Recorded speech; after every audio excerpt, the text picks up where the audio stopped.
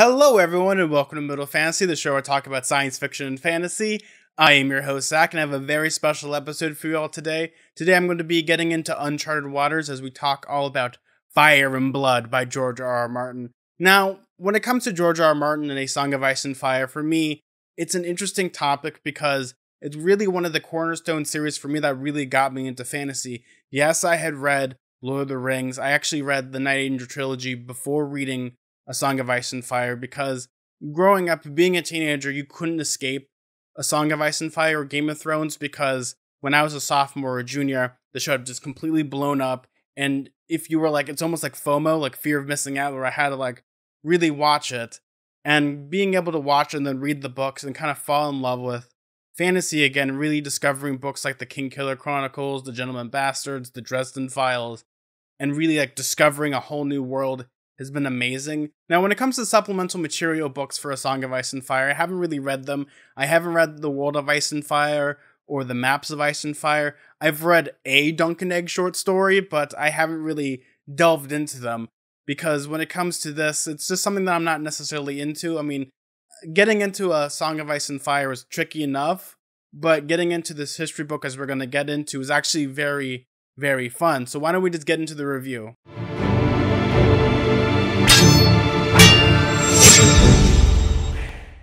Now, when it comes to this book, first thing I'm going to have to say about Fire and Blood is that it is a history book and not necessarily a fiction book, meaning that the tropes and things you're expecting from like a George R.R. Martin book aren't necessarily going to be there. They're going to be like little footnotes. They're not really going to be expanded upon. You're not going to have a character that's going to be like, what's this? Well, let me tell you this. And then you have to reread the book a couple times. Like, oh, this is what makes perfect sense, because if you read the entire books and then go back and then really be into the world that happens here, because it's a history book, it's a little different. It's almost like you have to like really delve into the story and really understand the history a little bit prior to actually reading this. Though with that being said, I like history books. And for this is actually a really fun history book because what George R.R. Martin does here within this book is he doesn't make history boring.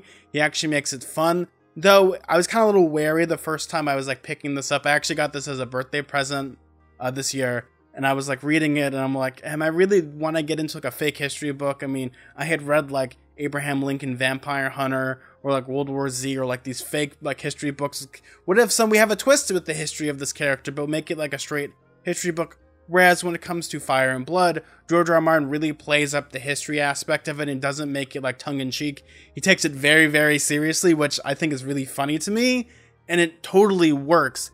Now, for people that don't know what this book's about, it's about the conquest of the Targaryens for the first 300 years. It goes from pretty much Aegon's conquest all the way up to Aegon III, and then there's going to be a second volume that goes pretty much up until Daenerys, which kicks off like A Song of Ice and Fire.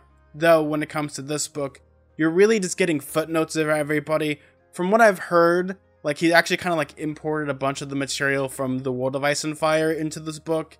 And I haven't read that, so I don't necessarily know, but for me, I found this to be so enthralling, especially when it comes to the history aspect of it. Now, when it comes to like the story, what are the characters? Well, you follow all the different Targaryens up for the first 150 years or whatever it needs to be. And you kind of discover like, oh, who is reigning this time? Who is trying to assassinate this person? And for the most part, that's what's really exciting about it. Because it's a history book, you don't have to necessarily be in one viewpoint character. Almost like, even in the book, it's actually not written technically by George R.R. Martin. It's actually written by a maester. So it's like a book within the world. So when you're reading it, it's almost like you're just seeing events. Though it's actually kind of fun to actually kind of read the book and then kind of speculate. Oh, well, did this actually happen? Or because we're looking through this through the lens of history, things necessarily didn't happen in this way. This is just like, you know, history is written by the victors and the losers are just, you know, broken down into pretty much dust.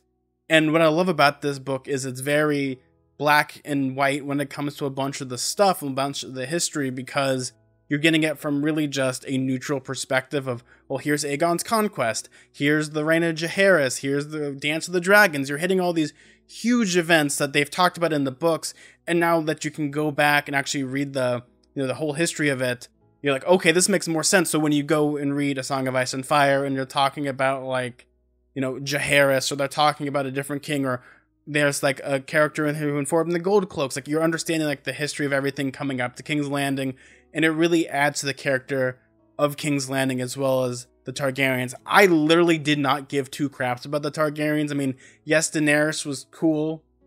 Hey, does anybody want coffee? Sorry, I just had flashbacks about the last season of Game of Thrones. Sorry about that. But, you know, you have these things where like, I necessarily didn't care about the Targaryens. For me, I've always been House Stark or House Greyjoy, and I found them to be so much more interesting. Though, when it comes to, like, reading about the Targaryens, there's, like, this humanity that's put into them. You understand, okay, this is why they reigned for so long, and they had all this infighting and all these horrible things to happen to them. And that's kind of exhilarating, especially when you're reading this book. Because when you're reading this book, it's very, like, neutral, especially what makes a good history book, because this isn't necessarily a good fiction book, is that what makes this a good history book is that it isn't dull. It's having the event, it's actually laying out a bunch of things, though it's almost like weaving in a way where, like, you actually start to care for these people. It's funny because, like, when I play, like, an Assassin's Creed game, and, like, I'm so sad this person died, and the person's like, how dare you ruin or spoil that someone dies in the game, and I'm like, looking at, like, Ezio, someone that lived during the Renaissance, and I'm like, well, I hope he's dead by now, because he'd be 400 years old, and he'd just be a walking spooky skeleton. And you kind of feel for that. Like, there's a lot of these kings, that, like, you read about them, like, you follow like, the whole life of, like, a bunch of these people. You kind of get a little sad when some of them pass away, because some of them pass away through old age, some of them through assassinations, some of them through just nefarious things, and some of them just by their own doing. And that's something like when it comes to Fire and Blood, the pros for this are actually kind of fun, because what I mean by that is they're fun because it's from a historical standpoint, like everything's black and white. There isn't really much description other than like so-and-so from this year to this year, and they have like little side tangents compared to like reading just a regular narrative book where like you might be following like one Targaryen, but it's like, little did you know, back on the ranch, if you go down here, there's one other Targaryen or like a cousin of someone was doing this whole thing that's like, wait a second, rewind that. I actually kind of want to know more about that person because they're sailing around the world. I'd love to hear that story. Well, we're back to Jaehaerys. We're back to like the Dance of the Dragons, and like, oh, okay, that's fine. We can move on here. And there's like those moments that are like very gripping. Though the one problem with this book is it is long. Holy God, is this book long? It's over 600 pages. And it feels its length. Like, there are some parts where when I was reading this book, I did have to take breaks, maybe a couple days, to get through whole sections, because it is long and boring, because there are parts in this where it's like, okay, I want to get to the fun stuff, but while you're reading it, there's like these little tangents, much like a history book. Not all history is exciting. So you're just like, sitting there, and waiting for cool stuff to happen. Sometimes cool stuff does happen, and you're like, oh, that's rad. But then there's times about like, they're going to talk about taxation. They're going to talk about mercantile politics. And I'm just like, okay, this is a history book, so I guess that's fine. But when you're like 25 pages into that whole discussion about certain things, you're just like, ugh. So if you don't like tangents like that, this might not be the best book for you. Now, the one thing that I absolutely adore about this book is how George R.R. Martin really incorporated the magic system within this book. Even though it's a history book, he still has that magic system. Now, when it comes to Westeros and Song of Ice and Fire, this magic system is both low and high fantasy. It like fluctuates the more that you read, and that's a discussion for another video. But what I love about this is because the Targaryens have dragons, we have like a different perspective. Like, magic technically exists in the world, but the dragons, I think, almost like they're just creatures that just shoot fire, but because of that, they have like this military superiority, which is like the equivalent of like, hey, what if like these medieval people had like an air force after like abandoning like a doomed civilization? And they really show that, and I think what George R. R. Martin excels at with this book is he really shows how powerful, like, no wonder the Targaryens were able to conquer Westeros very easily when they had these gigantic hulking flying flamethrowers. It's almost like those warthogs that have like a gun just built around the plane. It's the equivalent of like that. But that's like the cool thing about this book is like it shows the magical stuff, but it isn't goofy like Abraham Lincoln Vampire Hunter where it's like tongue in cheek. It's more like in the terms of like, this is actually scary, and this is how, if this were to happen, how things would happen within the conquest.